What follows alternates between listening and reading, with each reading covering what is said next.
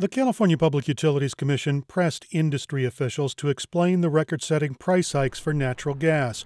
Utility bills for San Diego Gas and Electric customers more than doubled from a year ago, and that's had a dramatic impact on some San Diego residents. That I entirely shut my heater off. I keep all my lights off. I don't even try to put lights on. The CPUC doesn't directly regulate natural gas, but the high rates are impacting electricity prices, which the agency does watch closely. Frankly, we don't know all of the pieces of the puzzle, and this issue is critically important and needs to be examined further.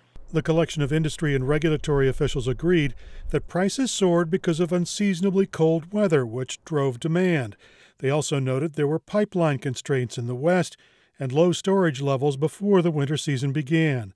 But the unprecedented price hike also raised questions. Why is it that the day after Senator Bradford sent a letter to the CPUC calling for an investigation, prices were slashed in half from the $20 mark to the $10 mark?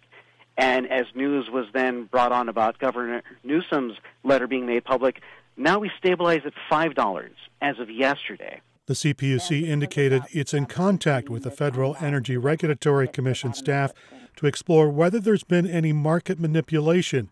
Meanwhile, natural gas prices fell this month, and projections hint that prices could fall again next month as demand eases. Erik Anderson, KPBS News.